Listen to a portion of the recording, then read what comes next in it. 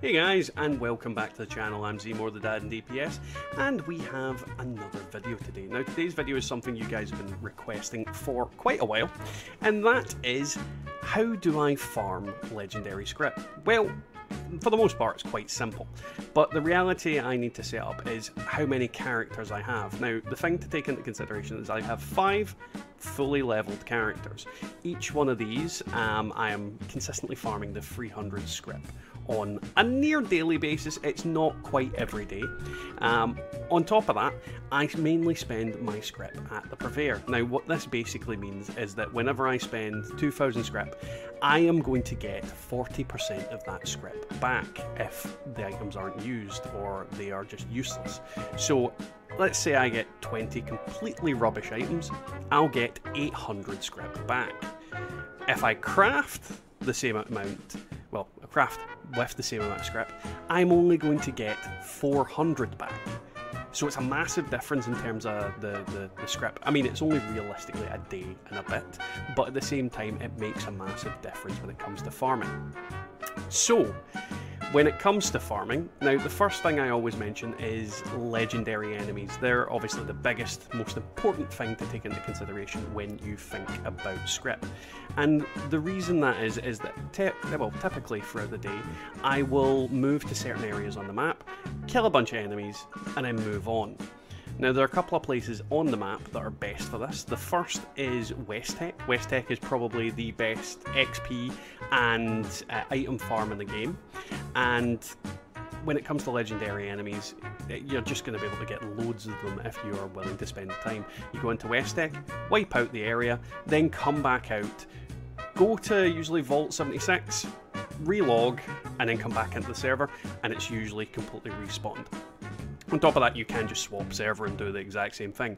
There are a couple other places, like Huntersville, where full of super mutants. There's the White Springs Golf Course, and then there is, oh god, what's it called?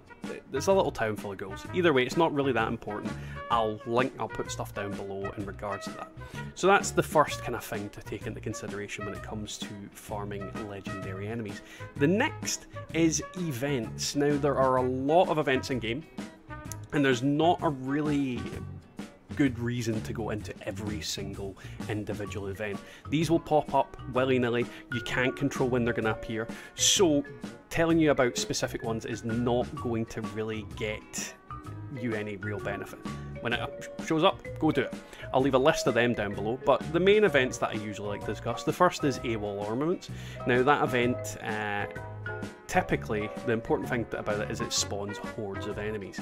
Typically, if you go there, you will get maybe 1 or 2 robots that will spawn per wave.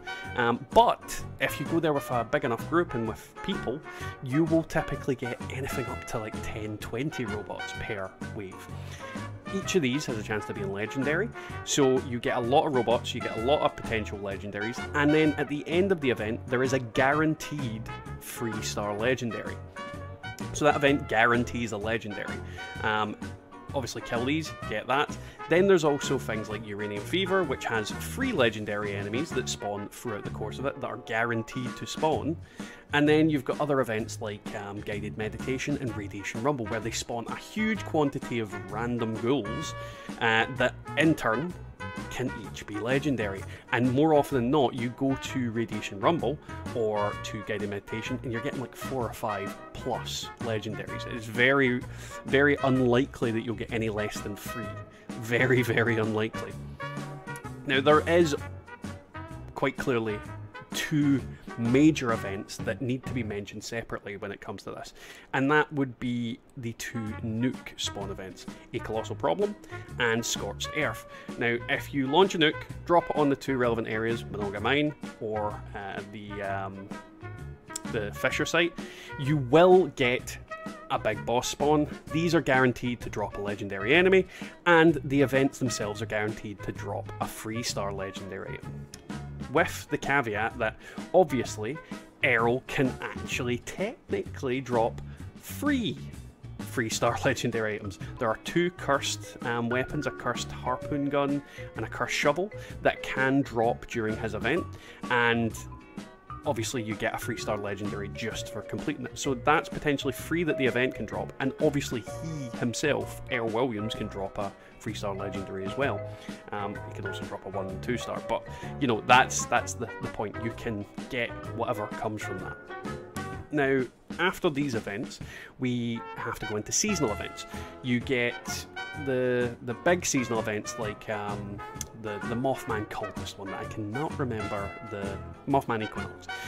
There's also Invaders from Beyond, Meat Week, all manner of different events. Each of these will have their own little individual legendary enemies that spawn throughout certain parts of the events and whatnot. Kill these enemies, you get legendary. Typically you get legendaries by completing the events as well. More often than not, they're only a 1-star, but that is a thing. You can get legendaries from these events, so completing them is also a good idea. But you do also have your ones that periodically show up, like your treasure hunters, your holiday scorched and spooky scorched. Now these ones are important because obviously when you find these enemies that are dotted all around Appalachia, they each come being a legendary, so they drop legendary items on top of that, which again can be turned into Scrip. And then you also have the mole miner pails, the holiday scorch boxes, whatever.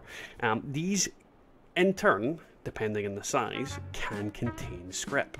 So if you open a big box, you can get a big amount of Scrip. It's usually anywhere between 5 and 50, I believe. If there's a bigger number, leave it down in the comments. I honestly can't remember. But that is a very important thing. You can get quite a sizable chunk of Scrip from these events, and if you go and farm, like the treasure hunters are probably the best ones to talk about because they seem to pop up more often. If you go and farm the treasure hunters and you get a lot of pails, you will in turn get a lot of Scrip, so they are a very, very good Scrip farm. Obviously they're not throughout the year, but it's when it shows up, monopolize on it. It's a good way to just get a lot of Scrip really quickly. Now, the last kind of questy event type one that I'm going to mention is your obvious daily quests. Now you've got a bunch of daily quests that are typically based around Crater and the Foundation. There is other ones dotted all along the map, and again I will probably leave a link to the wiki page on that. But each one of these that you complete can get you some Scrip, anywhere ranging between 3 and I believe 8 Scrip for completing these daily quests. I personally don't find them worth it anymore. I feel like I spend more time doing them than I would need to. Like, I think in the time it would take me to do all those events, I could probably find 5 or 6 legendary enemies and in turn Scrip a crap load more stuff than is worth doing with them. I mean, if I finish my Scrip for the day, yeah, I could do it, but I just don't fancy the effort. So they do exist, they are a thing still. So look out for your daily quests. Again, I'll leave a link to them down below. And then the last factor is daily ops. Now, daily ops is something everybody knows. You go into daily ops, you complete it within the time limit, and you get one of 3 ranks. If you complete the top rank, you get all 3 ranks.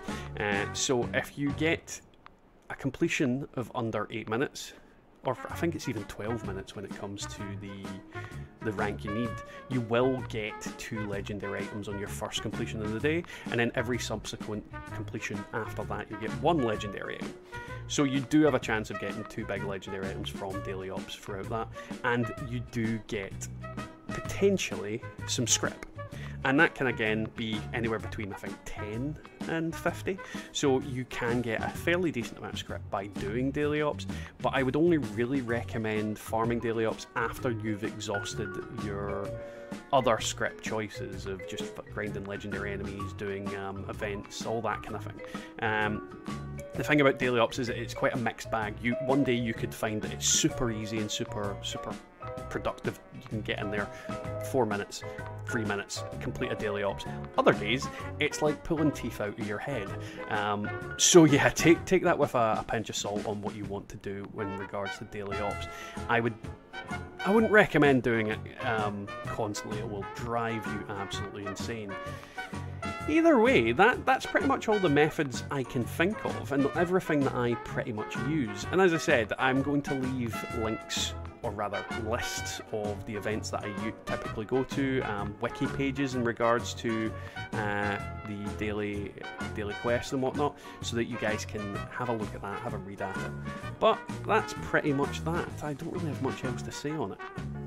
That was today's video, guys. I hope you enjoyed it. If you did, don't forget to leave a like, a comment and subscribe. If you'd like to support the channel, there are several means. You can click that coffee button to donate to me directly. There's also our Teespring for the merch that you can see on screen right now, as well as our YouTube member button and the new Super Thanks button. So if you'd like to support the channel, don't forget to hit any of them. Now, on the note of our members, let's thank them.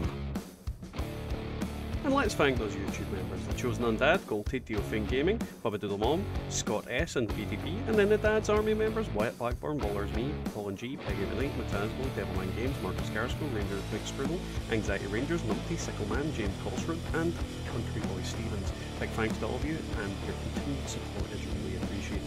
So yeah, this video, obviously, people have been asking for a while. Now, it's really up to you how you want to go about these kind of things. It is a very, very easy thing to do when it comes to farming legendary items, but it's just figuring out where and how to get them that tends to be the biggest thing.